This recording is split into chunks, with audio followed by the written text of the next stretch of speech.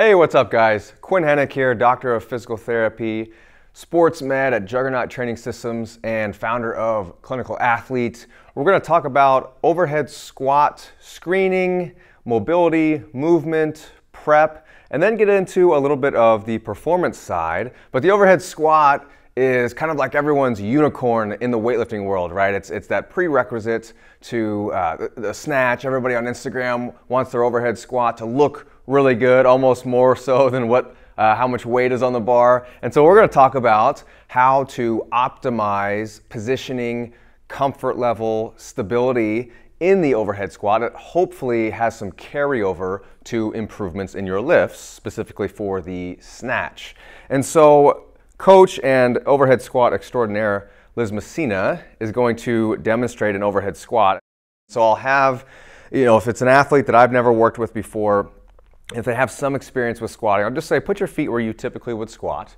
If they've never squatted in their entire life, we'll just put them outside of shoulder width. A little bit of toe out is okay. I'm completely fine with that because I want to see what their strategy is. Then I will place the bar where I want it, which is right over the upper back. Now, as far as grip width, this kind of depends on whether you are an actual, you compete in the sport of weightlifting, or you're just using the overhead squat as kind of a general training tool. But I'd bring the bar down for a second and put it in the crease of your hip. In general, we're looking at the bar to rest in the crease of the hip, and that's called the power position. And so that's just a general rule of thumb as far as where we start people in their grip. So put that bar over your head, and then I'll place it right over the upper back is where I want that bar to stay. And my cues are very simple.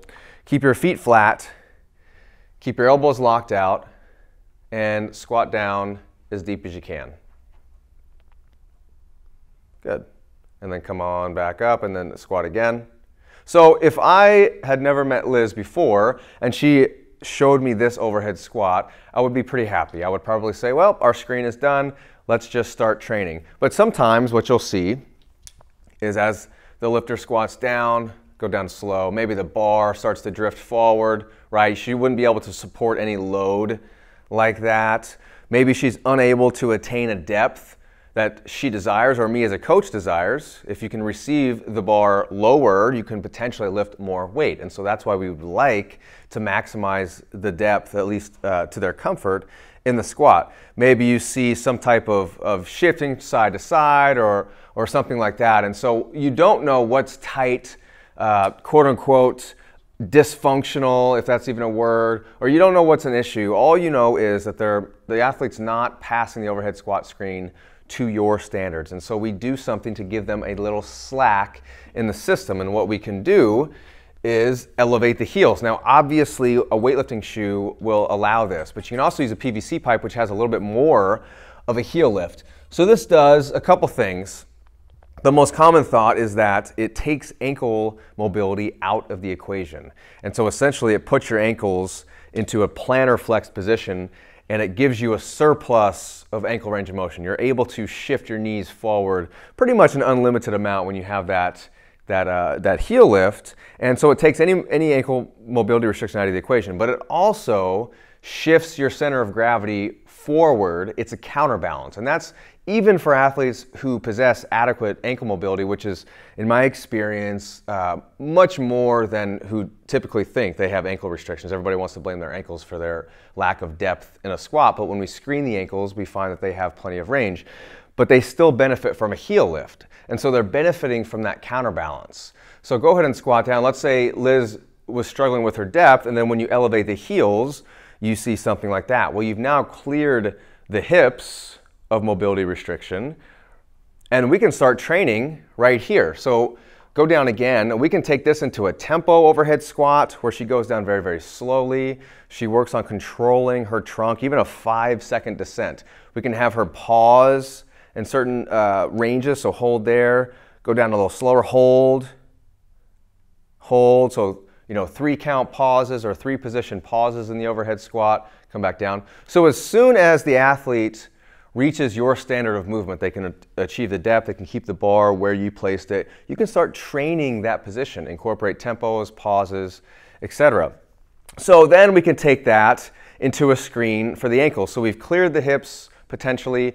The shoulder, I find, is not necessarily a limiting factor in the overhead squat, the same that it would be in a jerk or an overhead press, because the hands are wider, and so it allows you a little bit more wiggle room as far as the shoulder joint is concerned. But the ankles, potentially, we at least want the ability to use our ankles when we squat. And so we can take that into a half kneeling test.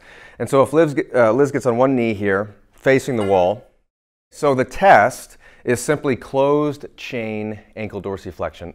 This half kneeling position, rocking the knee forward, is testing the ankle's ability to dorsiflex. And there's been some studies that have shown some decent reliability, meaning when more than one provider or clinician or coach is testing this movement, they can recreate it decently well. The literature has told us that anywhere from 3 to 5 inches away from the wall is adequate ankle dorsiflexion for most daily activities. And I would argue too, with a weightlifting shoe that allows you an elevated heel, 3 inches away from the walls is adequate ankle mobility for a deep squat. So start scooting back to the wall, or from the wall, Liz, and just find the spot where you can barely touch your knee to the wall.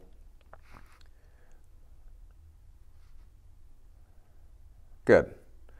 And so she's in that 3 or 4 inch range, but let's say you have an athlete who's way up here, and they, boom, boom, they hit that block, okay? And then they showed you in their flat-footed, barefoot overhead squat that they were unable to achieve depth. Maybe ankle range of motion is something we can address, but we're probably going to still do it with tempos and pauses and things like that, and we can mobilize and stretch intermittently in between. But this is a screen, so you've looked at their overhead squat, you've kind of assessed ankle, and now we can look at hips. So get into quadruped for me, Liz. So in this position, we're mimicking the torso angle of a squat, and then just rock back. So we're monitoring, good, flat here. Any problem, pinch or discomfort in the hips or anything like that, bring your elbows up underneath your shoulders. Good. And so we're clearing, essentially clearing hip range of motion, rock back and forth like that. There's really no change. And so the idea being, if you have an athlete who's overhead squatting and they show you that they're struggling to achieve depth, what you can do is stick them in this quadruped positioning, at least get them used to starting to experiment with that hip flexion position. It can also show you that maybe their hips move just fine and they're just not strong enough to hold their body against gravity, and we have to incorporate slower tempos and pauses, elevate their heels to give them some slack. All of those things are very helpful. At this point, we can start building the overhead squat from the ground up. And notice, or keep in mind this, I'm going to explain the prep for the overhead squat in a bottoms-up fashion, meaning we're going to start with very low-level exercises and build up to standing. In reality, in the clinical or real-world gym setting, go top-down. If you can assess and fix somebody's overhead squat to your standards on their feet, then do that. There's no need for any of these lower-level exercises if you don't need them. But just for context, I'm going to show you how we would build from the ground up. So go ahead and lay on your back, Liz, and put your feet up on the wall here. And so we're in this kind of supine squatting position for somebody who's very, very, very new to squatting, to training in general. This is a very stable position. Obviously, you're laying on your back, but at least gets them into that hip flexion position, because she can even scoot a little closer to the wall and get into a deeper hip flexion position. And now, from here, what we can do is use a PVC, go in your snatch grip, up to the ceiling. Breathe in for me. Exhale all the way, exhale hard, get your abs on, and then start to drive back. And so she's in the snatch grip, she's integrating that overhead position while in a squatting position with her hips. So come back up. And we can load this by sliding a little plate on the end. And we showed you this with the mobility myths video for static stretching. And so if you haven't watched that, check that out too. But this is a nice start to integrate, because if you look, it looks similar to an overhead squat. We can do that unilaterally as well. So I'll take this and we can load up with a plate. And she can just go into this kind of Y pattern Because essentially, we load our mobility as soon as we possibly can. Come back up, lock that elbow out. Good. Come back up, and then lay on your right side. We talk about shoulder position for the overhead squat, and for that supine drill, you know, sets of 5, 6, 7 reps, but they're all very, very controlled. So don't get too hung up with the numbers. 2 or 3 sets, slow, controlled reps. You're braced, you're stable through the trunk, and you're stabilizing movement overhead. The sideline position is a nice teaching tool to show somebody where I want them to stack their shoulder when they're in that snatch grip. So I'm going to have Liz push the front of that shoulder forward. So I see that a lot in this overhead position. We're going to talk a lot about this when we get to standing, but the shoulder position, this is not necessarily a stacked, stable position. The golf ball is kind of offset on the tee, and so I'll literally tap on the shoulder. I'll say, put that away.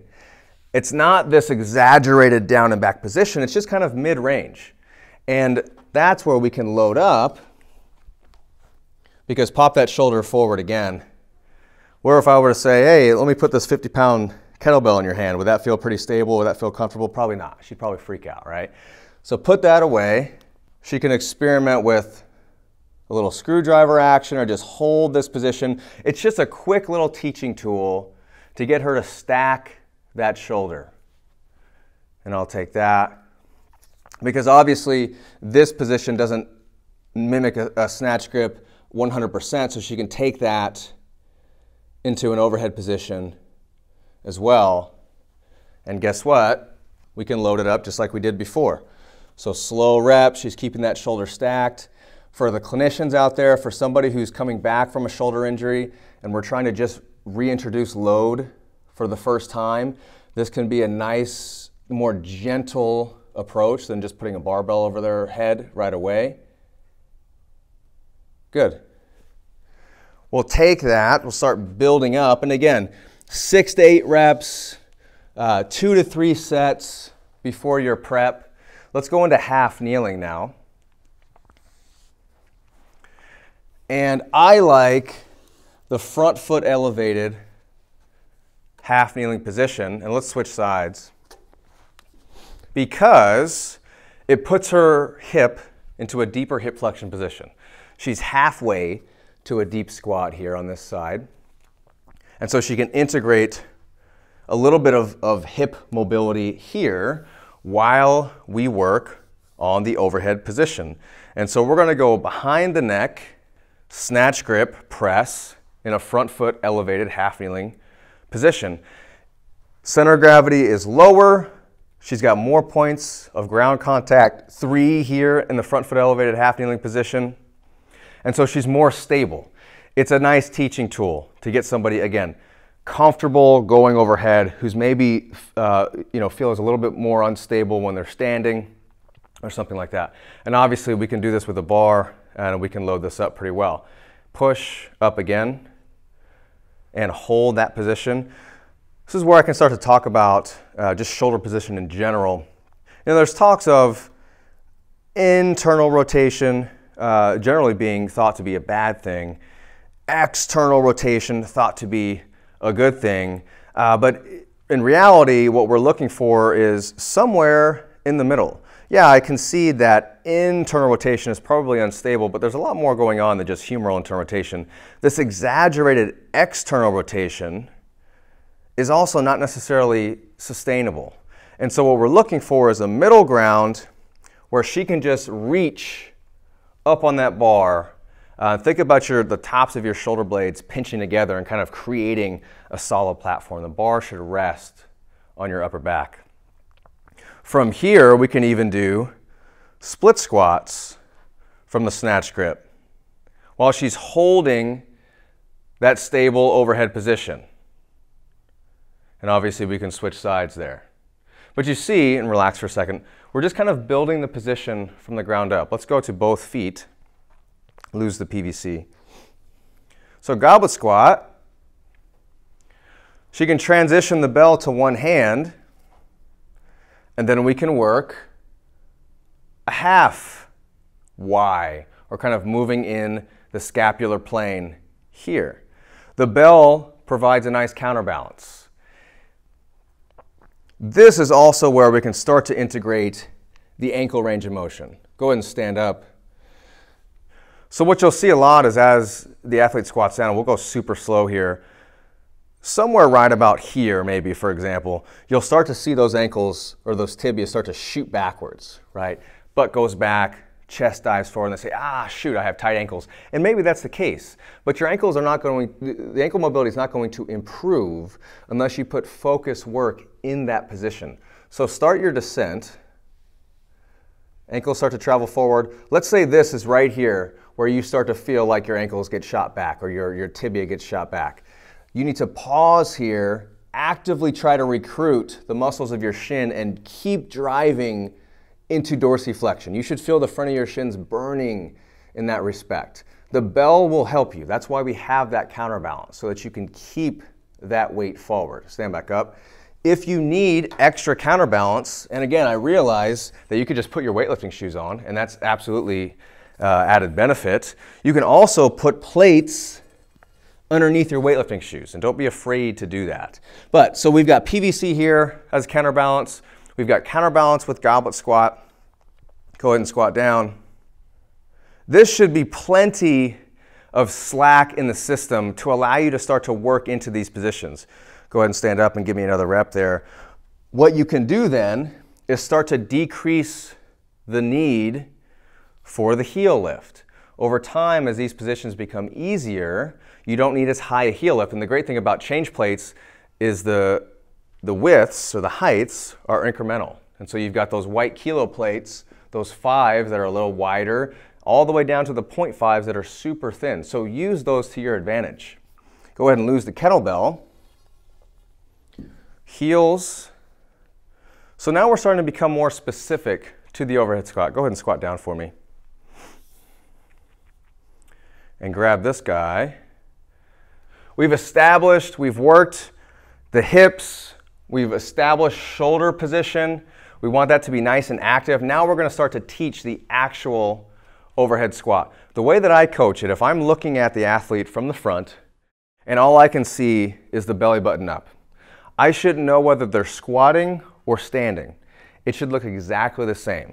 What we see a lot is in the standing position, the overhead, the shoulders, the elbows are nice and locked out. When they're in the bottom of a squat, all of a sudden that changes. And you see the bar position is different, the shoulder position is different. It should look the same from top to bottom. So that's my cue. If it doesn't, I'm giving the athlete some slack in the system. In this case, it's a heel lift that's a little bit bigger than a weightlifting shoe until we can achieve that. So watch Liz's shoulder position, watch the bar position. It should look exactly the same all the way down as she squats. Come back up, good. And if it doesn't, if it breaks down somewhere in the middle, somewhere towards the end, don't abandon the overhead squat. Don't say, oh, I need to do an hour of mobility drills now. I need to do all these corrective exercises. Maybe you just need to spend more time here. Maybe you need a higher heel lift. Widen your hands out just a touch. Give yourself some slack in the system, but don't abandon the actual movement. You have to do the movement to get better at that. And so we work tempos a lot and pauses in this position. Go ahead and squat down again for me. Good, nothing changes. Bring the bar back down to your back. Remember we did that half kneeling, front foot elevated, half kneeling over, behind the neck press.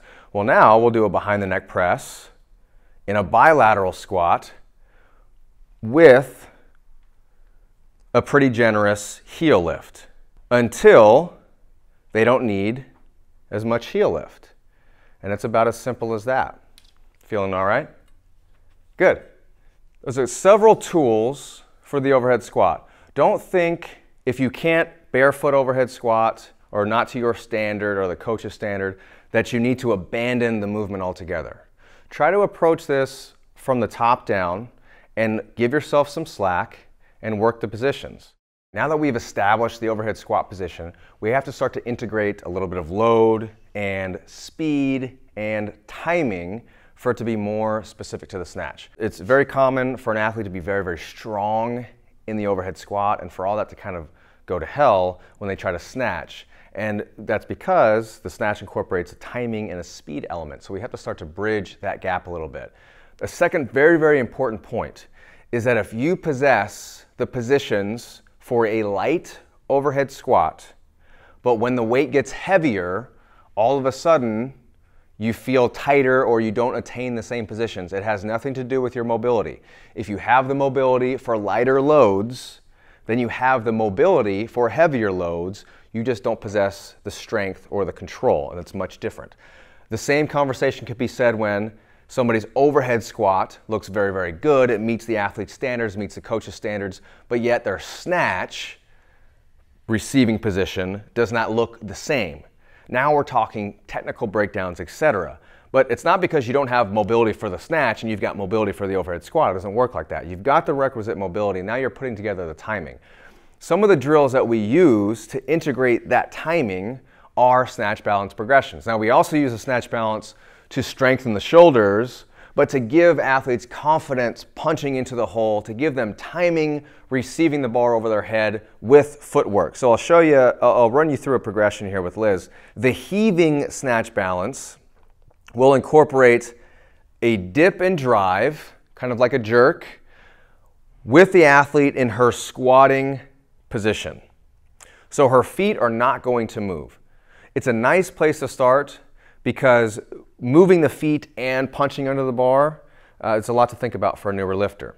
So if they have the overhead squat prerequisites, we'll give them a little dip and drive, and we add a speed element, the heaving snatch balance. So dip, drive, punch. Good.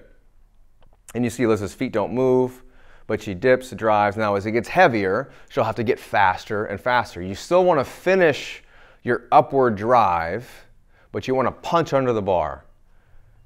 Dip, drive, punch. Good. And the idea is not necessarily creating max height on the bar, but it's punching your body underneath. Dip, drive, punch. Good. Come back up. Now we'll take that into a standard snatch balance.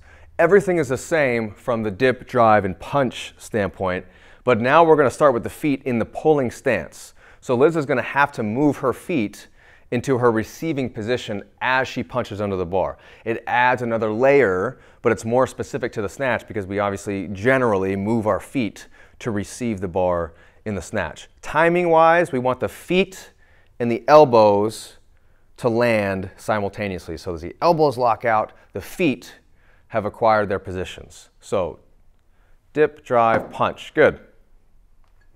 Again, this is the standard snatch balance. Dip, drive, punch. Good. Rest for a second. All the while, the overhead squat position should look the same. So if I take snapshots of Liz's bottom position, it should look exactly the same as the heaving snatch balance. It should look exactly the same as the overhead squats that we previously did. We'll take that into a drop snatch. The drop snatch is a progression in this instance because it's faster, but you will probably have to use a lighter load because there is no dip and drive component. So you don't have any momentum on the upward trajectory of the bar to punch under it. It's straight down. So Liz is going to stand tall, hips and knees are extended, and then punch under the bar. Do that again. You can start in the squat stance. So it would kind of be like a heaving drop snatch, except there's no heave, but you just don't move your feet. So it's a little bit easier. Again, takes one of the variables out of the equation. Good. But generally at this point, we're going feet and elbows. One more time. Drop snatch and punch. Good.